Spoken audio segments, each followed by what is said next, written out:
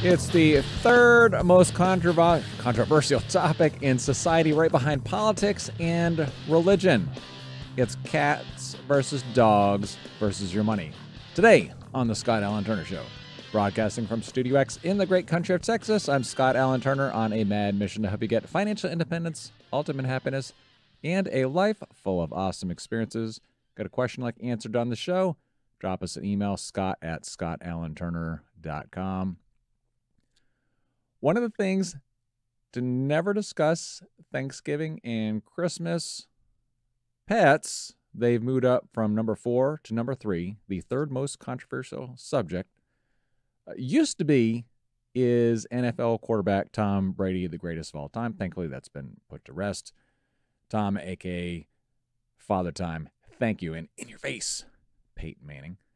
Taylor wrote into the Scott Allen Turner Show, he said, our newest challenge is our dog. He has a heart disease. He is 12 years old, and we have had him since he was a puppy. The doctor told us he's about 6 to 18 months left to live.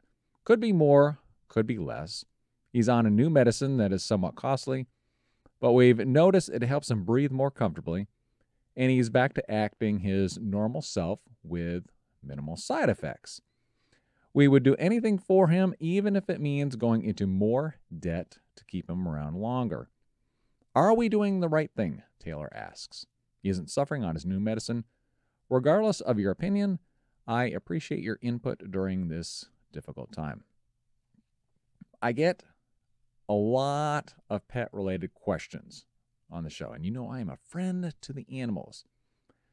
People who have a pet are going to run into a difficult financial decision at some point.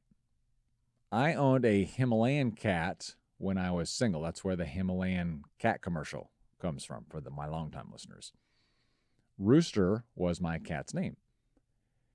Himalayan cats have long hair. They need to be taken to the groomer once in a while, just like long-haired dogs do in the summertime. Well, cats hate this. Rooster, he had bad kidneys, and the stress of going to the groomer for a haircut sent his little body into a downward spiral. He was at the pet hospital. Total mess. They had Rooster in the barometric chamber to help him breathe. And I had no care how much this thing was going to cost to save him. We ended up spending thousands of dollars to try, but it was not meant to be. Third time in my life when I cried in front of my wife. When my dad died as number 1, when my cat died as number 2, and during a mental breakdown in 2009, when Tom Brady was robbed of yet another Super Bowl ring by the New York Giants in the final minutes of the Super Bowl. He's the GOAT, people, the GOAT. I don't have all the answers, just the right ones. On this issue, sometimes we're just picking from a list of bad choices. It's kind of like you're driving 20 hours on vacation, 8 p.m. at night. There's nothing on the highway. Everyone is tired and hangry. Should a person pull over and get the gas station hot dog that's been spinning around for the past 6 weeks, hoping to be saved from one more spin, or eat a bag of Doritos and a Snickers bar for dinner? It's hard.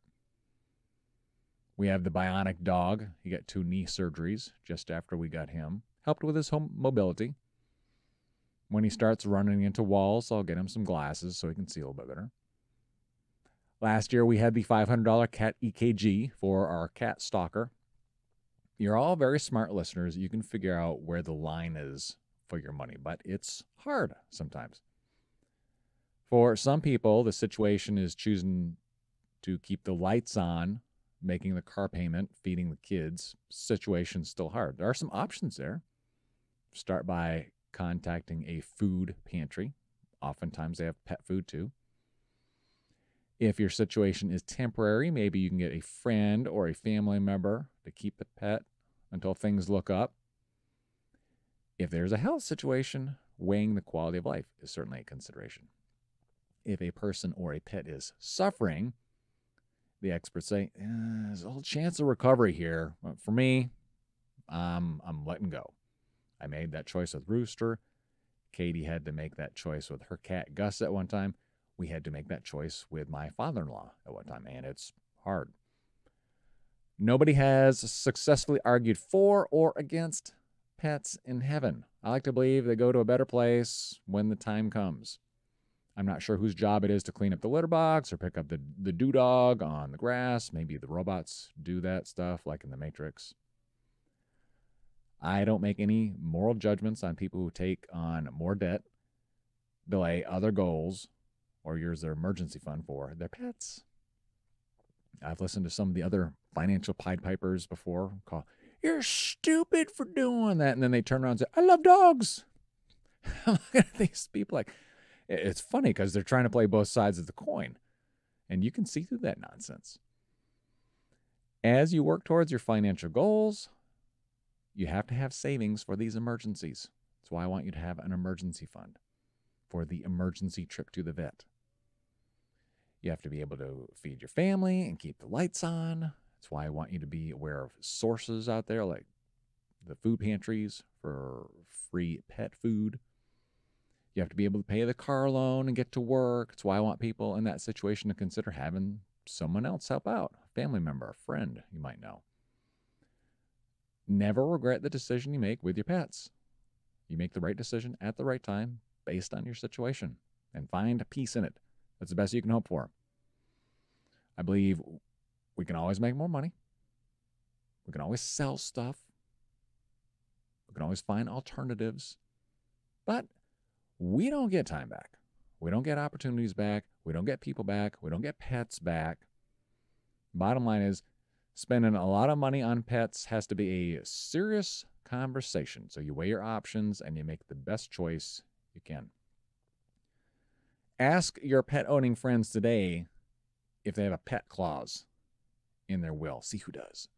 Who's taking care of the critters if you get abducted by aliens? See what kind of response you get them. There's a water cooler conversation for you. Had a fantastic time in Napa. Here's a funny pet story. We're at the airport last night, getting on our plane. I like getting on last. This is my thing. I'll spend less time sitting in an airplane. A lady was there with a small itty-bitty puppy, and she was having difficulty getting onto the plane with the dog. I don't know if she didn't have the right tickets or something got messed up. She's checking in with the lady helping her out with the tickets, and the lady turns to her, "Do you have a dog?" "Well, yes, I do, ma'am, because it looks like a dog." I wanted her to say, "No, ma'am, I have a giraffe here." This tiny little puppy. It was obviously a dog. It wasn't a ferret. It wasn't a cat. It was interesting. Sometimes the questions people get asked that are just common sense. Yes. Oh, and then someone, there we go. I did turn my phone off, but somehow the play music started going on. So got a little bonus music right there as we're coming up on our break. If you got a question like answered on the show, visit goaskscott.com, leave a message on the money line, or drop us an email, scott@scottallenturner.com. Glad to be back with you. More of your questions after the break.